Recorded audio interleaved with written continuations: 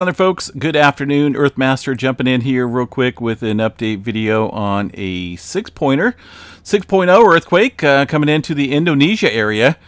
It does look fairly deep as well. Notice the ring, that's a large ring raised off of the globe fairly sufficiently, it looks like. It is in that area that has been seeing a cluster of earthquake activity just south of the Philippines, north of the Banda Sea region. Now, let's see, USGS, I don't believe, is reporting on this yet. Stand by for just a second. Bring up the USGS map. Nothing coming in here from the USGS in regards to that earthquake activity yet. This is just preliminary data from the EMSC model, and that's going to be this earthquake right here. Well, wow, that's kind of a crazy downgrade. That was a 6.3 to 4.3, is that correct? That would be one heck of a downgrade. You guys see that? Well, I don't know. Maybe we clicked on the wrong one. I think we did. 6.0, it looks like. Either way, a little bit of a downgrade from a 6.3 that they originally picked up on. 150 kilometers deep. Now, that is a fairly deep earthquake for this area. Looks like they're still setting it 6.3. But then again, remember, source parameters not yet been reviewed by a seismologist. Nothing coming in yet from the USGS. But remember, this area here, prone to some very large earthquakes. I pulled up this area just around the Banda Sea, south of the Philippines, Molucca Sea. This region can see some very large earthquakes. The last earthquake here was a 7.6, just around the Banda Sea area, the plate boundary down here, earlier this year, just a short time ago. Looks like. And then prior to that, we had a 7.3 back in 2021. Now, largest magnitudes within this region, they can get way up there. 8.5, 8.2, a lot of 8-pointers in this area.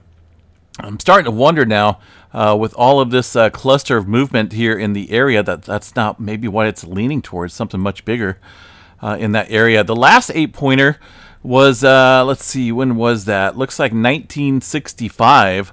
Was when the last 8.2 came in to the area, right around the region where we're seeing that current earthquake activity. Let's go over here to this area. Yeah, it's right, kind of, let me zoom in here just a little bit. Having to use the EMSC model, again, because the USGS is not up on it yet. But I'm sure they will be, right? It takes them a little while to get in there. Yeah, just right here around this area. Where this earthquake activity is occurring. But yeah, 8.2 back in 1965. Looks like the 60s was a good couple years there for some 8-pointers. Either way, large earthquake activity, no stranger here to this region of the Banda Sea northward into this area, Molucca Sea region. So, alrighty, we'll keep an eye on things. It is, again, in that cluster of earthquakes that we've been watching, literally over the past couple days. There's just been a huge cluster of earthquake activity there in that region. All building up, you know, all definitely pointing towards something here in this area.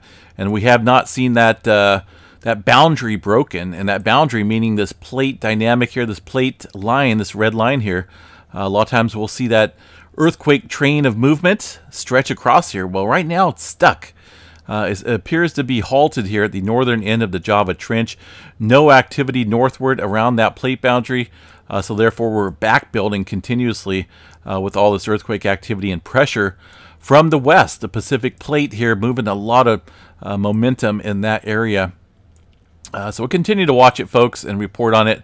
USGS just a little slow to the game, so we'll go ahead and get this video uploaded, and we will chat you guys a little bit later on tonight. Have a good one, and stay safe out there.